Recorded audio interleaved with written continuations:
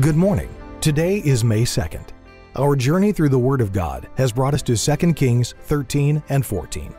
This passage details the rulers of Israel and Judah, the wars fought, and the death of Elisha. This is the Daily Bible, where each day we read a passage to keep you on schedule to complete the Bible in 1 year. 2 Kings chapter 13. In the 23rd year of Joash the son of Ahaziah, king of Judah, Jehoahaz the son of Jehu began to reign over Israel and Samaria, and reigned 17 years. And he did that which was evil in the sight of the Lord, and followed the sins of Jeroboam the son of Nebat, which made Israel to sin. He departed not therefrom. And the anger of the Lord was kindled against Israel, and he delivered them into the hand of Hazael king of Syria, and into the hand of Benhadad the son of Hazael, all their days. And Jehoahaz besought the Lord, and the Lord hearkened unto him, for he saw the oppression of Israel, because the king of Syria oppressed them. And the Lord gave Israel a Savior, so that they went out from under the hand of the Syrians. And the children of Israel dwelt in their tents as beforetime. Nevertheless they departed not from the sins of the house of Jeroboam, who made Israel sin, but walked therein. And there remained the grove also in Samaria.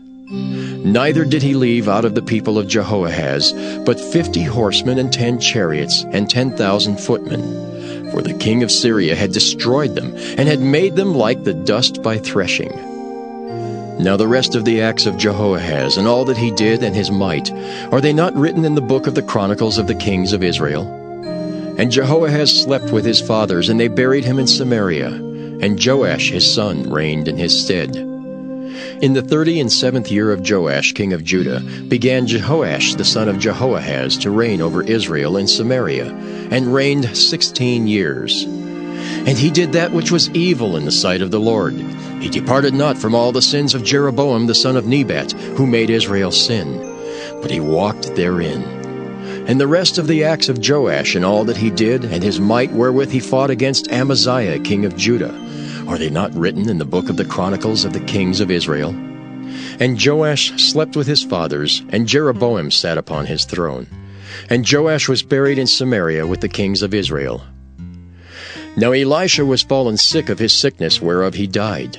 And Joash the king of Israel came down unto him, and wept over his face, and said, O my father, the chariot of Israel, and the horsemen thereof! And Elisha said unto him, Take bow and arrows. And he took unto him bow and arrows, and he said to the king of Israel, Put thine hand upon the bow. And he put his hand upon it, and Elisha put his hands upon the king's hands, and he said, Open the window eastward. And he opened it. Then Elisha said, Shoot. And he shot. And he said, The arrow of the Lord's deliverance, and the arrow of deliverance from Syria. For thou shalt smite the Syrians in Aphek, till thou have consumed them. And he said, Take the arrows. And he took them, and he said unto the king of Israel, Smite upon the ground. And he smote thrice, and stayed.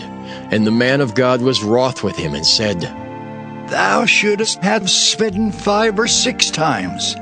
Then hadst thou smitten Syria, till thou hadst consumed it. Whereas now thou shalt smite Syria but thrice. And Elisha died, and they buried him. And the bands of the Moabites invaded the land at the coming in of the year.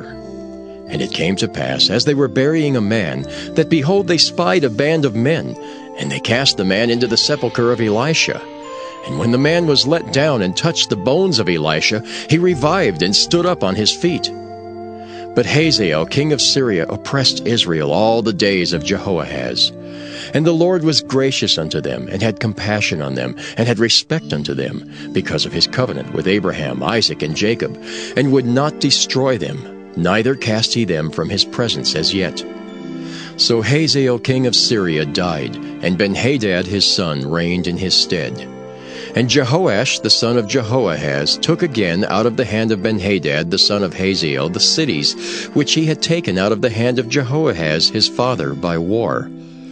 3 times did Joash beat him, and recovered the cities of Israel. 2 Kings chapter 14. In the 2nd year of Joash, son of Jehoahaz, king of Israel, reigned Amaziah the son of Joash, king of Judah. He was 25 years old when he began to reign, and reigned 29 years in Jerusalem. And his mother's name was Jehoaddan of Jerusalem. And he did that which was right in the sight of the Lord, yet not like David his father. He did according to all things as Joash his father did. Howbeit the high places were not taken away. As yet the people did sacrifice and burnt incense on the high places. And it came to pass, as soon as the kingdom was confirmed in his hand, that he slew his servants which had slain the king his father. But the children of the murderers he slew not, according unto that which is written in the book of the law of Moses, wherein the Lord commanded, saying, The fathers shall not be put to death for the children, nor the children be put to death for the fathers, but every man shall be put to death for his own sin. He slew of Edom in the valley of Salt 10,000, and took Selah by war, and called the name of it Joktheel unto this day.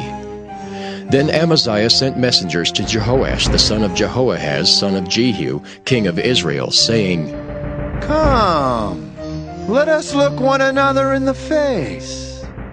And Jehoash the king of Israel sent to Amaziah king of Judah, saying, The thistle that was in Lebanon sent to the cedar that was in Lebanon, saying, Give thy daughter to my son to wife. And there passed by a wild beast that was in Lebanon, and trode down the thistle. Thou hast indeed smitten Edom, and thine heart hath lifted thee up. Glory of this, and tarry at home. For why shouldest thou meddle to thy hurt, that thou shouldest fall, even thou, and Judah with thee? But Amaziah would not hear. Therefore Jehoash king of Israel went up, and he and Amaziah king of Judah looked one another in the face at Bethshemesh, which belongeth to Judah. And Judah was put to the worse before Israel, and they fled every man to their tents. And Jehoash king of Israel took Amaziah king of Judah, the son of Jehoash the son of Ahaziah, at Bethshemesh, and came to Jerusalem, and brake down the wall of Jerusalem from the gate of Ephraim unto the corner gate, 400 cubits. And he took all the gold and silver, and all the vessels that were found in the house of the Lord, and in the treasures of the king's house, and hostages, and returned to Samaria.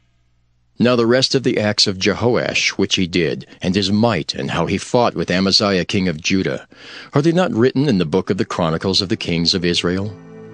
And Jehoash slept with his fathers, and was buried in Samaria with the kings of Israel. And Jeroboam his son reigned in his stead. And Amaziah the son of Joash king of Judah lived after the death of Jehoash son of Jehoaz king of Israel 15 years. And the rest of the acts of Amaziah, are they not written in the book of the Chronicles of the kings of Judah? Now they made a conspiracy against him in Jerusalem, and he fled to Lachish. But they sent after him to Lachish, and slew him there. And they brought him on horses, and he was buried at Jerusalem with his fathers in the city of David.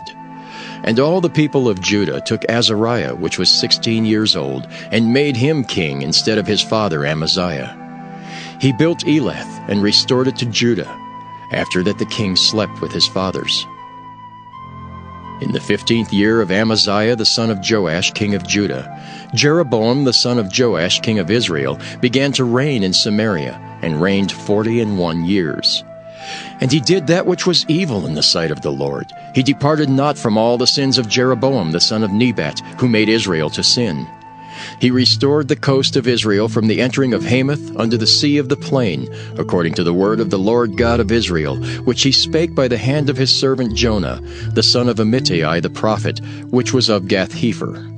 For the Lord saw the affliction of Israel, that it was very bitter, for there was not any shut up, nor any left, nor any helper for Israel.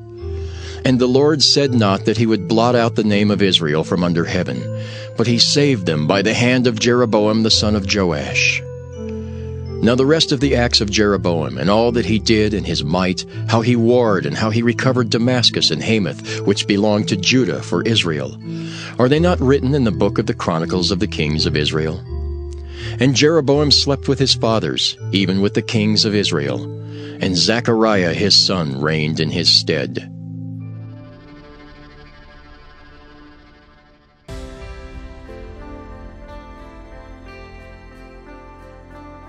Thank you for listening to the Daily Bible. We'll be back tomorrow. Have a great day.